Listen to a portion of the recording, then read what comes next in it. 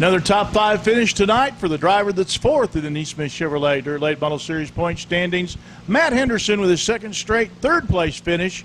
I know you're trying to get 2 more spots up there, and you know how to do that. You've done it once this year. So tell us about your night tonight.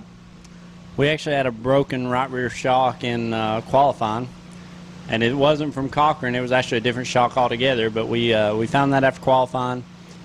Put a different on, picked up speed. We were 3rd overall on the board after during our fast car hot laps or whatever, and so we felt pretty good, like we had found what the problem was. So we just needed track position and to be able to work on our car from that point. We kind of got behind the 8 ball after qualifying. So you know, we came from 8th to 3rd on a track that a lot of people were having difficulty passing on, and some people having difficulty driving around. So I felt like it's a very successful point tonight.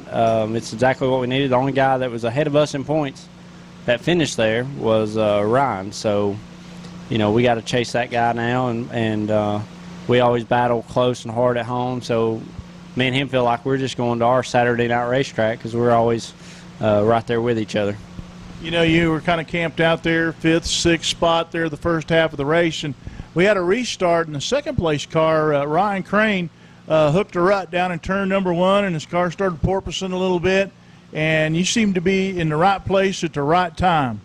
Yeah, that happened more than once tonight. I was just very fortunate, blessed really, to come out of here. I didn't have any body damage, and there's a lot of guys that can't say that tonight. And so on that particular restart, he kind of choked everybody up, and I was on the outside and just shot by him, and the gap that it created let me slide back down to the inside. It really worked out about as good as it could have. So it was the right place, right time, and gave us a good opportunity to move on up.